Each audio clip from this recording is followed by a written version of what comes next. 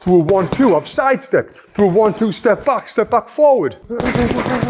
On this video, I'm going to give you 6 great drills that you can do on the heavy bag that will help you get better at boxing. And some of these drills really helped me have success when I competed in the 2008 Olympic Games, and I'm sure that they're going to help you as well. Starting with number 6, and this is working on single straight punches over and over again. Now, it might seem a little bit boring, I get that, but by just doing one round of this will really help you improve that punch. So, example, if we start off with the jab, we're going to throw 1 jab, then we're going to throw 2 jabs, then 3, then 4, then 5, then 6, go all the way up to 10, and then reverse and come back down. So a little example of this.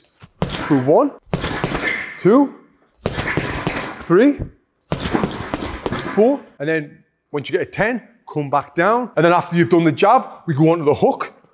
1 hook, then from there 2, then 3, and so on. Go through every punch that you can, and with the repetition of throwing them punches, that's what's going to improve them punches. Number 5 is thinking about defense after everything. Now, we're on a heavy bag, and luckily this guy is not throwing punches back at us, but I want you to visualize punches coming at you, so you're going to defend. So let's say if I throw a jab, I want to defend. Now, there's lots of different defenses in boxing. It could be a slip, it could be a block, it could be a step back, a roll, a duck, a parry, whichever one you want to do. Now try them all within a round. So I'm here, I threw a jab, I've slipped, I threw a jab, I've blocked, through a 1-2, I've sidestepped, through a 1-2, step back forward. And just by visualizing this and doing this throughout your round will really help improve, because now you're not going to be making any sloppy mistakes. Because let's say if you throw a jab and you bring it back down here, you're wide open for that one in a real boxing scenario. But now because you're thinking about defense, you're not going to throw that sloppy jab. So it's going to help you get into good habits. Moving on to number 4 is going to help you with a few things that beginners really struggle with. And that is keeping your hands up and breathing. And I would recommend you do this for the last round of your session. And all we're going to do is punch the bag non-stop for that full round. Now you might be thinking, non-stop for a full round, that's impossible. Well, yeah, it would be if you were going like full speed, but no, I don't want that. All I want is this. Now, when you're doing this, you're turning your hips, you're breathing, you're staying relaxed, and you're building your shoulder endurance. Yes, it will get hard, but another thing you're going to learn is how to pace yourself and get you through that full round. Absolute game changer. Moving on to number 3 might feel very awkward for you if you're pretty new to boxing. And once you get over that awkwardness, it's going to make you look like a pro and look like you really know what you're doing. And that is moving your head always before and after every punch. So rather than just here, I want head moving, punch, head moving, punch. And then when you do it on the bag, so I'm head moving, punch. Moving that head, punching, moving that head, then throw the punches. Now we would use this in real boxing to keep your opponent thinking all the time, and as well make it much harder for you to hit. Kind of like a Mike Tyson who was always moving his head to keep his opponents thinking, and then he would come back with big counter punches. He used to do this in training and on the heavy bag, and that's what I want you to do. Practice this on the heavy bag. Moving on, number 2 is perfecting the most awkward punch in boxing, which is the lead hook. And how we're going to do this is by working on all 3 different ranges of the lead hook. We've got the short range, got the mid range, then we've got the long range. Now I would recommend working a full round on each one of them ranges of the punch. Now with this, for example, if you're working on the mid-range hook, I would put the 1-2 in front of it, then throw it. But one thing to think about when you're throwing a 1-2 hook on a bag, you want to shorten the 2. Because if I throw a long 1-2, I'm not in a position to throw that hook. So you need to shorten it. 1-2, it's short there, then I can throw that hook. So work on that. 1-2 hook. Reset, reset. 1-2 hook. Working on good form, turning your hips, bringing your hands back to your face. Back. And then once you've worked on the mid range, we can work on the short range. Back.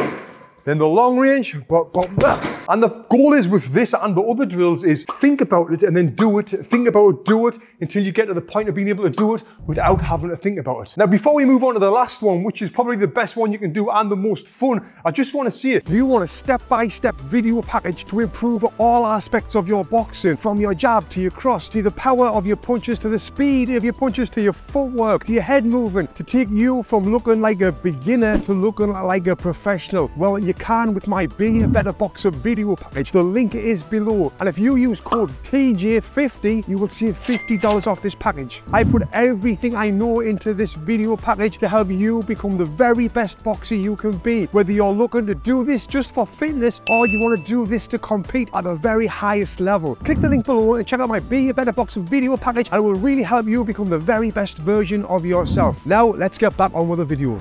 Okay, let's get into number one. Now, this one is work on one combination at a time for a full round. I'm going to give you 3 different examples of combinations that you can work on. And what this is going to do, it's not only going to get you to learn how to throw this one combination better, but all of the punches that you throw in that combination, it's going to help you be able to throw them individual punches better as well, if that makes sense.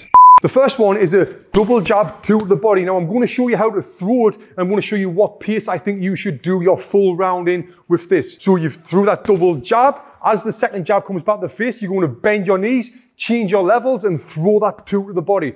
Bah, bah, bah. Now, as for what pace you should be doing these, I would recommend this. So I'm here, moving around, thinking, relaxing, breathing, that little bit of head movement in between, like we said earlier on. Then again, bah, bah, bah. Bah, bah, bah.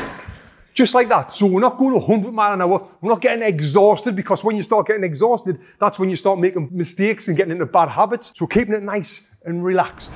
Example combo number 2 is a jab, slip forward to your weight on your front foot, then throw that hook. Jab, slip, hook.